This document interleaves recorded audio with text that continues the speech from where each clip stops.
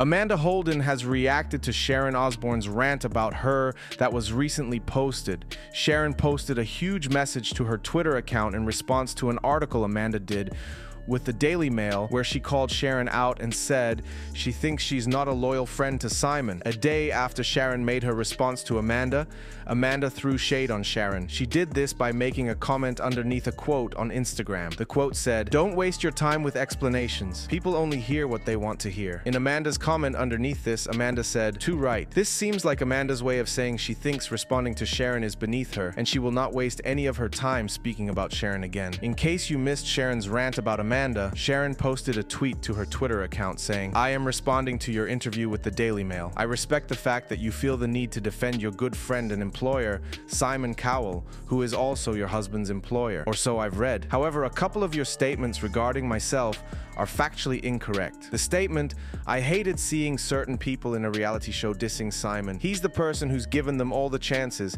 given them a lot of money and lifestyle they probably wouldn't have had.' The truth is, you don't know me, Amanda. You know nothing about my history in the music industry, my achievements, the artists I have worked with, the shows that I've produced, and my global celebrity. Unlike you, the brand of Sharon Osbourne is known worldwide. There are many countries that I could work in if I choose to. However, I don't have the ambition or time to do so. And unlike you, I don't work in radio or pantomime. Our worlds are totally different. I have been blessed with an amazing lifestyle throughout my entire life. Before you were born, I was living in a mansion in Beverly Hills and continue to do so today, and continue to have my country estate in England as well. But there is something you should know. I never discuss money, lifestyle, or positions of power. I find it to be classless and crude.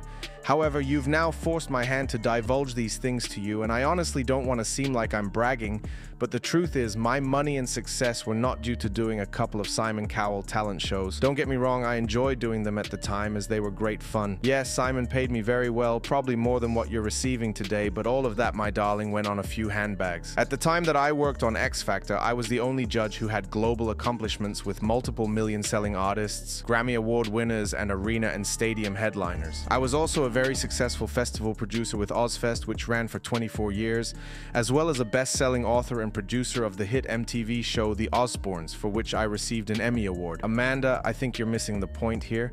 No disrespect to Simon Cowell, but he needed me for musical credibility on X Factor, and I delivered for him, and together all of us made a great team. It was only after several seasons of X Factor that Simon started to build his music empire, and I give him much kudos for what he built. But in case you are living under a rock, my husband is a music icon who has sold 170 million albums, won 5 Grammy Awards, and is a Rock and Roll Hall of Fame inductee. We have been married 42 years, and we had a fantastic lifestyle before I ever heard of Simon Cowell.